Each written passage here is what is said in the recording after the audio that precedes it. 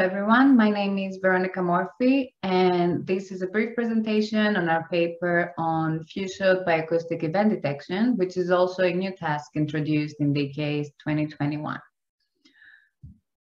During this presentation, I will give a brief description of the task, then introduce the datasets used for development and evaluation of the submitted systems, and finally wrap up with some overall comments on the submissions. So first and foremost, the task.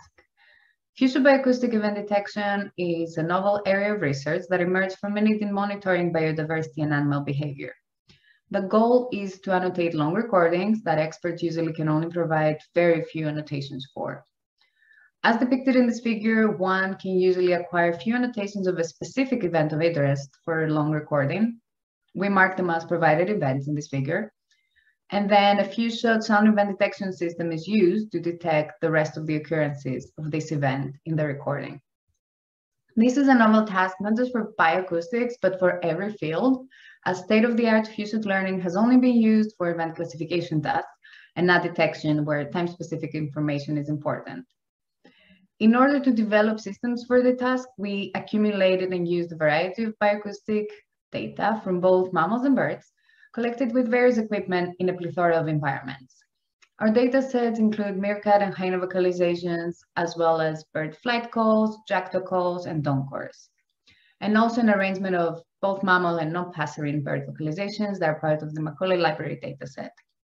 During the task for the development set, we released all event annotations, while for the testing set, we only released the first 5 annotations for the events of interest in each recording.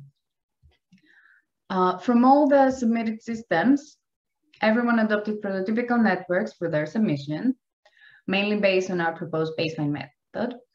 Data augmentation was also applied by the majority of the teams.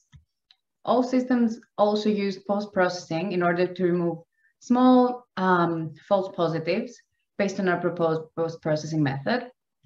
Furthermore, PCEN was a very popular choice as input features, and most systems had very different performance based on the data set that we're evaluated on. We generally noticed a drop in performance on the dawn chorus recordings, while systems tended to do better on meerkat vocalizations and the Macaulay Library dataset that also consists of mammal vocalizations.